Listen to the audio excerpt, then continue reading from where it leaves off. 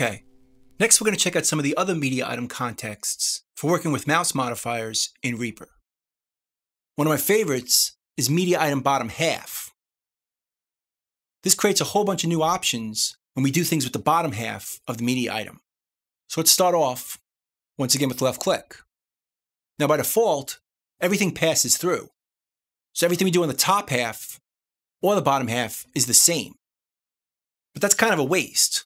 We can do a whole bunch of new things with the bottom half. Like adding a stretch marker.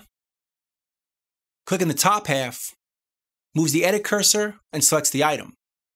But clicking the bottom half adds a stretch marker without even holding down a modifier. So we get a whole new range of options just by clicking the lower half of the media item. Add a whole bunch right here. And it's not just for left click. We have some for drag. So we could change this to move item edges, but not the content. So if we drag over here, it moves like normal. But if we drag down here, it moves the item edges without the content. Or do it the opposite way. Just move the content, with a few other options as well, ignoring selection and grouping, and a few ripple editing options as well. Let's just choose move though. Again, this works like normal, but doing it down here moves the content inside the item. Again, it's a great time saver because you don't have to use a modifier to do it. Just go to the bottom half. And finally, there's a bunch for double click. By default, it doesn't really do anything. It does the same thing as the top half. But we could choose something like setting the time selection,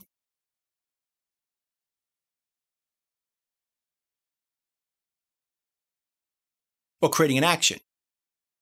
And keep in mind with the action list, it could be custom actions as well. But let's just choose item volume. We'll nudge it down 1 dB, and double clicking the bottom half nudges it down 1 dB. While the top half can do something completely different. In this case, we left it on mute. Unmute it, bring it down in volume. And again, there's plenty of modifiers to choose from right here. So it's definitely worth planning out your preferences and using them. You'll work a lot quicker. Let's put this back to our defaults. Now another context is the media item edge. Let's go back to left drag. This is what happens when we click on the edge. By default, it's going to move the edge. Right over here, when we left drag. But again, we can change that. We could ignore snap by holding down shift. Turn this back on. Normally, it's going to snap to here or here.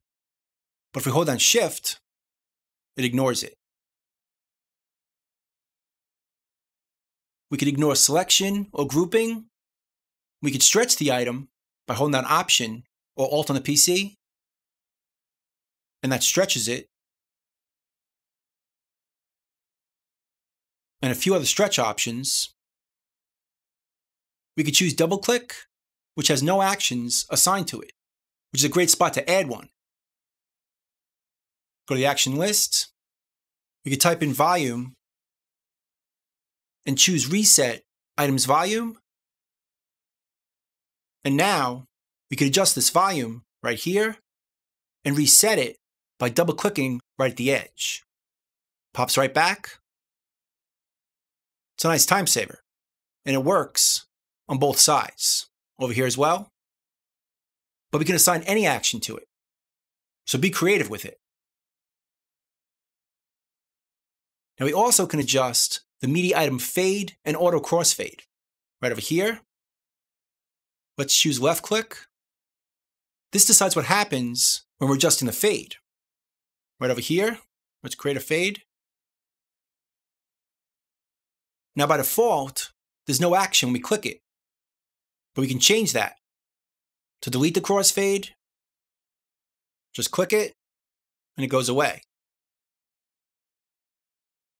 Or we could set it to the next shape. Just click it, and it goes through each shape.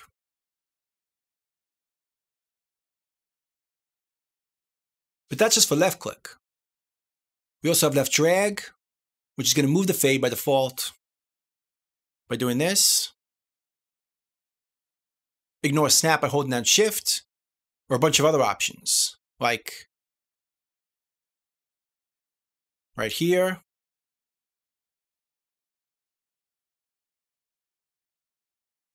Or we could adjust the curve right here by dragging.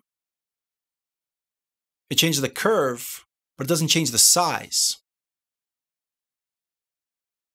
And we also have double click. Right now it opens the crossfade editor, but we can have it do anything. Go to our actions, choose mute, and we can toggle mute it just by going here and double clicking. Mutes it, unmutes it. So there's so many different places to choose from where you want to click and have different things happen. Besides auto crossfade, we have fade intersection, which has left click, left drag, and double click as well. And the intersection is basically this area right here. What happens if we double click here, or if we drag it, that can all be adjusted right in here. And finally, we have stretch markers. This is what happens when we adjust our stretch markers in the media item. And this one only has left drag, so we can move our stretch markers by default. Let's put one in, right there, get bigger. If we put a few in, by default, just grabbing right here, adjust them. But again, we can change that. By shift, it'll ignore snap, ignore selection and grouping, can move the contents under the stretch marker, move stretch marker pairs. That one's kind of cool. Moves them in pairs. See these two move? And these two move? Or these two? It makes a lot of sense when you want to keep everything in between the two markers intact. Like this right here. And it adjusts these two together.